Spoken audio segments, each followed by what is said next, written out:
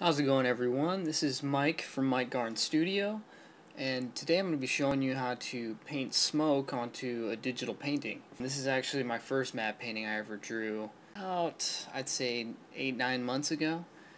What we're going to do is we're going to add some smoke onto this because it's looking a little bland. We got the plane in the water and it needs smoke. So first thing you're going to need is you're going to need a picture of clouds or smoke. Sometimes pictures of smoke works, but I have this great picture I got a while ago that I took here in Arizona of during a dust storm, and it's just these huge crazy looking clouds. So yeah, we're gonna use this because I really like the way it looks.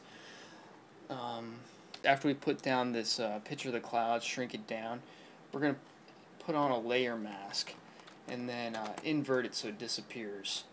And let's just get kind of a rough interpretation of what these clouds are going to look like. So let's just start, we're going to start filling in that layer mask with white and begin drawing in these clouds, or I should say smoke, drawing in this smoke that's going to billow up into the sky. Okay, and that's pretty rough, but that'll do.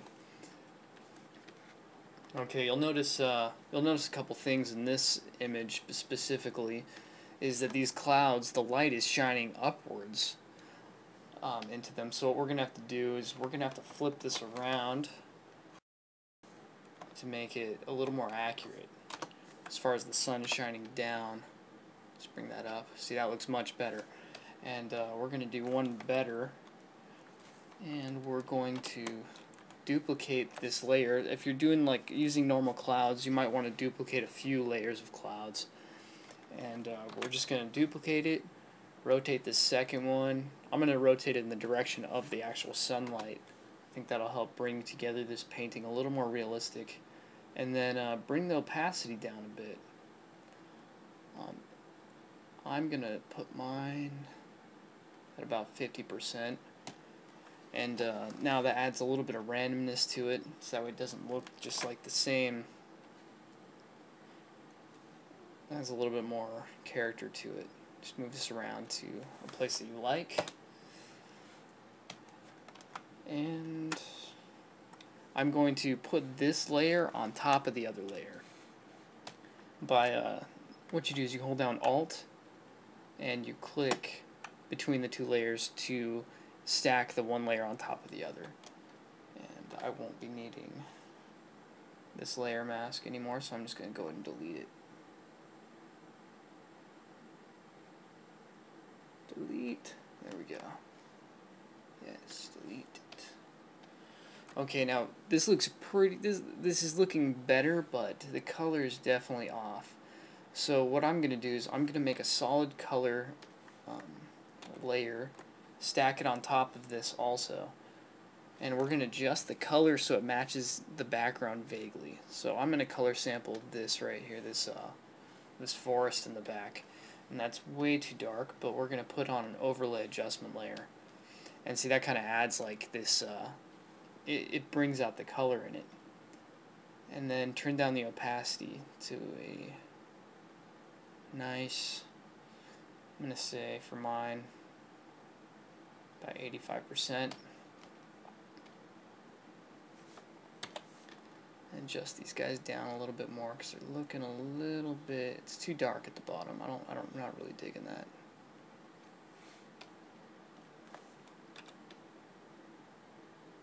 There we go.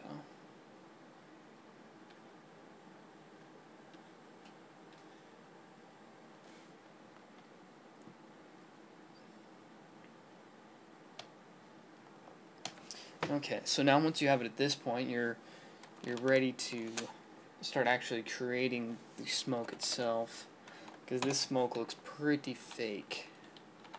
And I'm just using a standard fluffy brush. It'll definitely work better.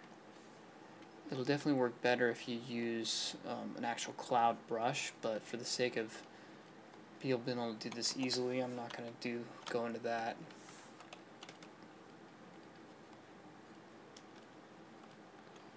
can see, it has very nice effect. And as long as you get the proportions right and stuff, it's gonna look pretty cool. Just add some varying levels of visibility through it. You don't want it all to be totally visible. And for kicks, I'm going to add another layer of clouds to mine because I think it would definitely benefit.